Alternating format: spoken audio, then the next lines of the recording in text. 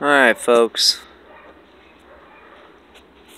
we're also going to switch these houses out with straw today. Show you guys our setup on our houses. I just got done packing them full of straw. Last week I got the insulation out, slid it back down in, as you can see, all the way around the cabin part of the house.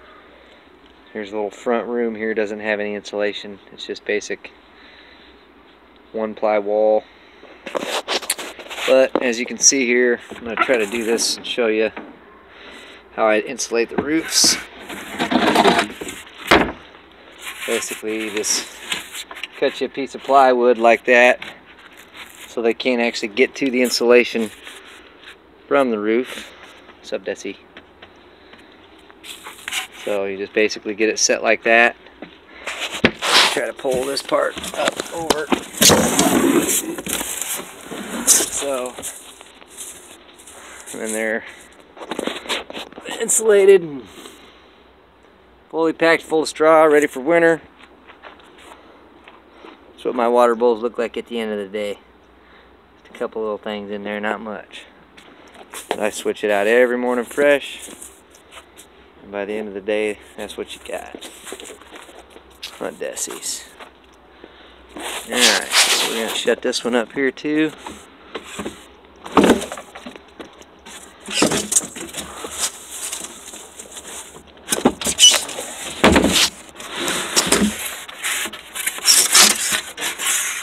Pull over our roof insulation sheet, like so.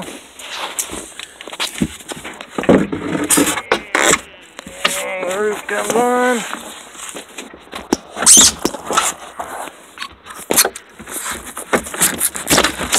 Like so. And you can see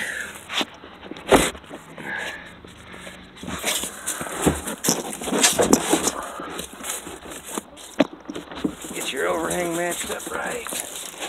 And then you can see your insulation up there. But got two more to get the lids closed on, but I just figured I'd show you guys how we're setting up our houses for the winter here.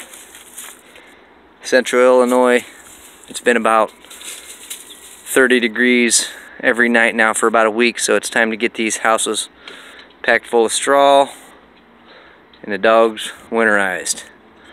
Nice and fat with some deer, wormed with the wormer, and warm at night. And that's how we do it here, folks. Y'all enjoy your day,